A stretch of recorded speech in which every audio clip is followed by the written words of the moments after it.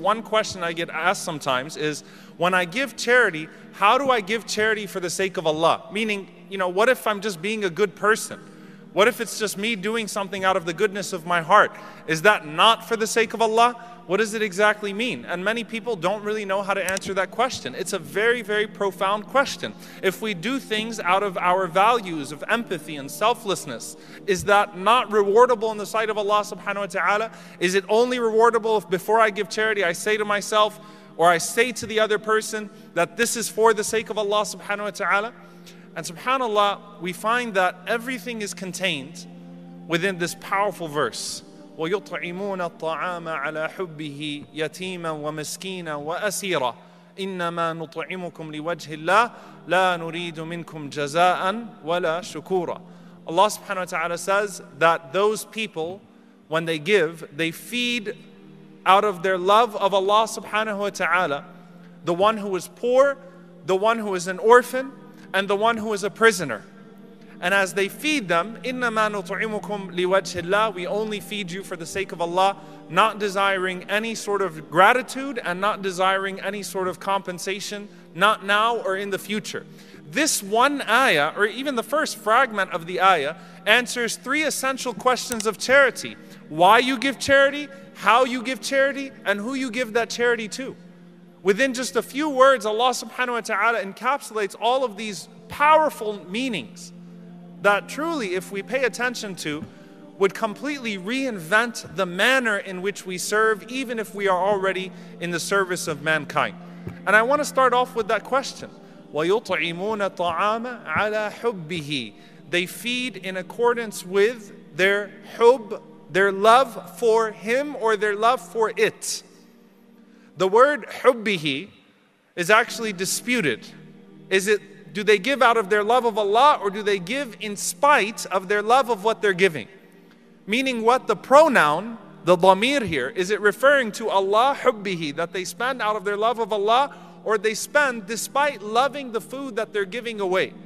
And that's a very legitimate difference of opinion, and it's a powerful one. It's a profound one, because both of them, and we often find that within the Quran, you'll have one word that serves two meanings, and those meanings do not conflict with one another, rather they embellish one another. And this is one of those situations.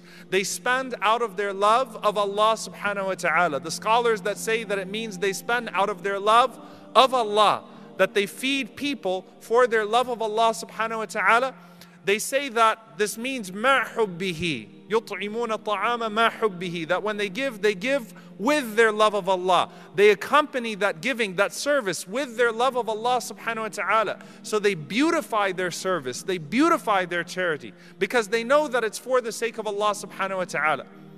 The other scholars, and I'll get back to that definition, that say that they spend despite loving what they're giving. يُطْعِمُونَ الطَّعَامِ, specifically food. They feed others specifically what they love, what they desire. They give that away. It addresses one of the deepest crises we have in how we understand charity and philanthropy in our generation. And that is that most people give charity not because they love that charity or they love the person they're giving charity to, but because they no longer have any use with what they are disposing of. And they want to find something that's semi-noble, and it's also convenient to get rid of things that they no longer love. Charity in our day and age is not because we care deeply, or for the most part, of course there are people, alhamdulillah, there's always good in this world, but it's not necessarily because people care deeply about solving the problem of economic inequality or solving the disparity that we have. That's always existed, quite frankly, throughout mankind. Even before Bernie Sanders, by the way, economic inequality has been an issue and has been spoken about. In fact, throughout world history, usually you have people that are extremely rich and elite and extremely poor and downtrodden. There's very rarely a middle class in most societies in history. Usually, you're either overwhelmed with poverty or you're overwhelmed with ease.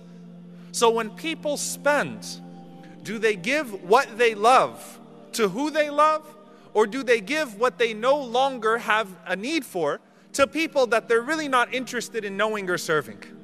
That's the question that needs to be addressed here. And the Prophet ﷺ, he addressed this with his word and with his deed. In word, the Prophet ﷺ was asked, Ayyu sadaqati afdal, what is the best form of charity to give? He says, Anta saddaq wa anta sahihun shahihun ta'mulul aish wa takhsha al-faqr.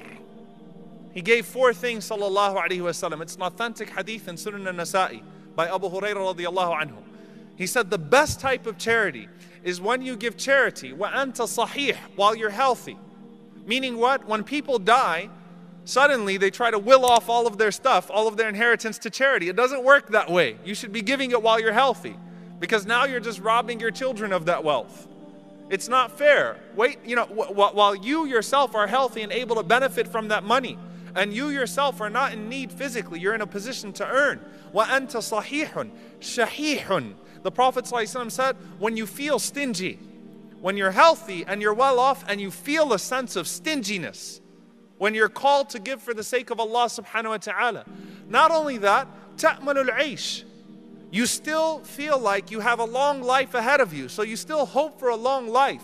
So it's not something that you're doing because you're at the end of your life and you've already lived your worldly goals and what you view to be your purpose. This is your purpose. Service to mankind is your purpose. You've still got your life ahead of you. You still have hopes and dreams and career goals and so on and so forth, and you still give. Ta'malul aish. And you're a human being. Takhsha al-faqr. You fear poverty. When these four things are combined within a person as they give charity, it shows that you're giving charity with a sense of purpose. You're preferring others to yourself, ala hubbihi, despite your personal love for that food. And this is something confirmed throughout the Quran and throughout the Sunnah of the Prophet ﷺ. In the Quran, لَن تَنَالُوا الْبِرَّ حَتَّى تُنْفِقُوا مِمَّا تُحِبُّونَ.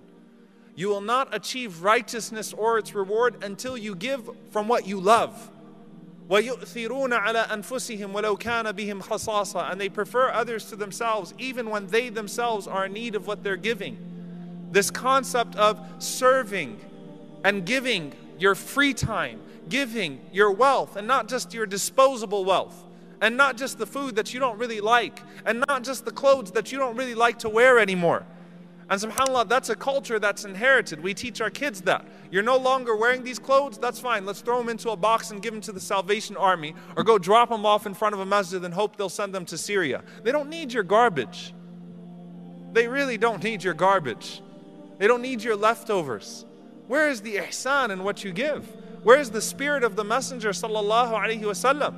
When Aisha radiallahu anha gave away the entire part of the lamb and left the shoulder, because she knew the Prophet ﷺ loved it, he desired it. And for that reason, when the Prophet ﷺ came home, he said, we have given away the shoulder and kept everything else. My beloved brothers and sisters, when you do something with the intention of pleasing Allah subhanahu wa ta'ala only, then it is for the sake of Allah. So do as many good deeds as possible and make Allah subhanahu wa ta'ala happy. And whenever you do something, don't do it for pleasing others, for pleasing people. Do it for the sake of Allah. Do it for pleasing Allah subhanahu wa ta'ala. You are giving charity, then give for the sake of Allah. You are helping someone, then do it for the sake of Allah. And we'll see that Allah subhanahu wa ta'ala will accept your good deeds. And Allah subhanahu wa ta'ala will give you more opportunities of good deeds. Allah subhanahu wa ta'ala will shower mercy in your life. Allah will give barakah in your life. Allah will make you more efficient and productive, and Allah subhanahu wa ta'ala will open the doors of opportunities for you. When you do something for the sake of Allah, Allah subhanahu wa ta'ala will give you back in many folds. Allah will multiply your good deeds and give you back in return in many folds. So always do for the sake of Allah. Always help others and feed others and respect others and honor others, all for the sake of Allah. Then you will be given the ultimate reward by Allah subhanahu wa ta'ala.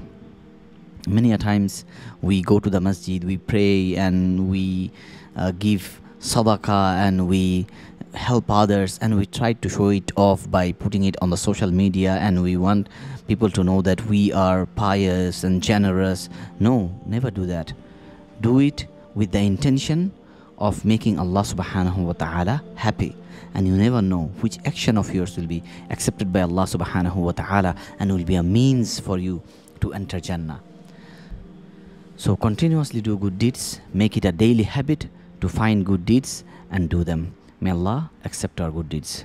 Help us build an Islamic studio at www.islamicstudio.org. Link in the description.